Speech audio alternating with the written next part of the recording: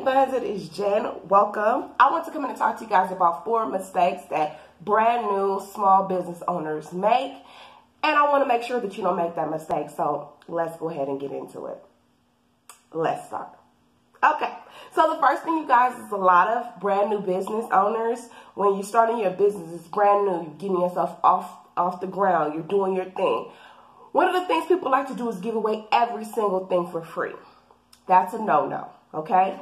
Now, I'm not saying don't give away things for free in the way of you cannot give away free things at all. I'm saying that everything you do shouldn't be free. Your free things should be strategic so that you can get people back to your stuff, so that you can cultivate that customer, market to that customer. Then you'll be able to promote to that customer. Then you can convert that customer, that client, into a paying customer. Okay? So make sure when you give away freebies, it needs to be a freebie that makes sense. I'm going to let my other video slide somewhere up here where I tell you guys what's the best freebie to give away for your audience. Okay, so yes, the mistake that we make is we give away everything for free, when the truth of it is you should not be giving away everything for free. You should be giving things that are strategically bringing people back to your stuff for free. Okay, the second thing is, many of us are always having our business on sale. I said this in one of my other videos, and I'm going to say it right here. Baby, do you want to be Walmart, okay? Or do you want to be Target, okay? And y'all know the difference. Do you want to be Target or do you want to be Walmart? Now, yes, you can have sales. Have a quarterly sale. Have a planned sale. But you should not always be having a sale for your business, because that starts to devalue your business, deplete your business, and your business starts to look cheap. Okay? Then if you always have sales, it's going to be hard to raise your prices when you get around to that point where you should be raising your prices. Okay? The third thing that a lot of us business owners do is we are so pressed to put out things like blog posts, YouTube videos, Instagram, Snapchat, tweets, where we're putting out so much as the quality, but then we have to question what's the quality. Okay?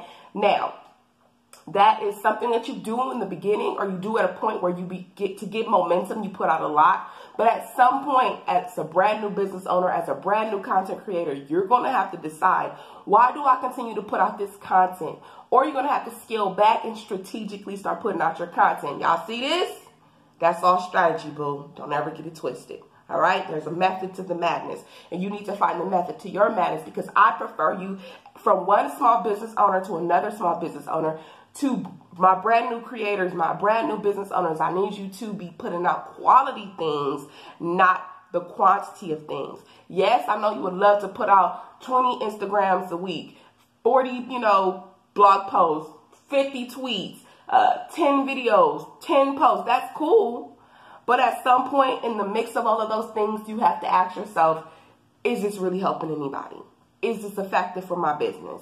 So a lot of us as brand new business owners and content creators, we put out too much. We put out a quantity of things, but they're not quality. So scale it back and start to strategically put things out. For those of you who do not know, I have a planner, actually I know how it's going to look better.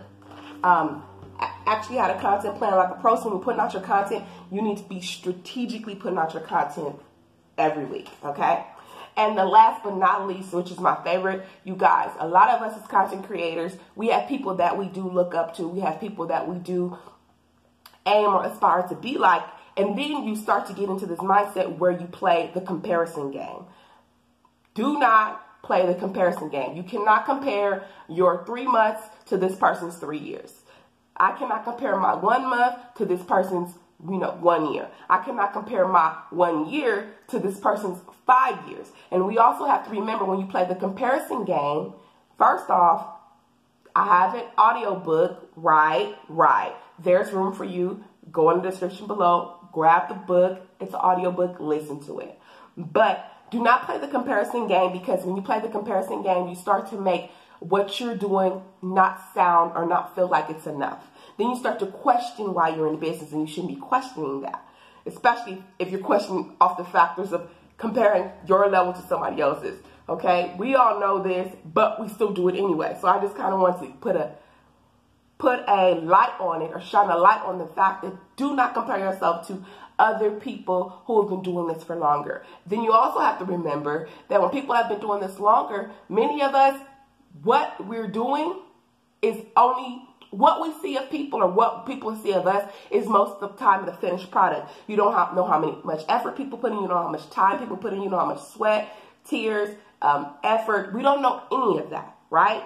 All we know is we see this person and we see this thing and this finished product, but you can't compare yourself even if you wanted to, because you don't know how much effort and time and all of that was put into that. So do yourself a favor. As a brand new business owner, brand new content creator, do not play the comparison game. So you guys, I hope this was helpful. Make sure you guys go in the description below, grab the audiobook and the business plan, and I'll be talking to you guys later. Bye, y'all.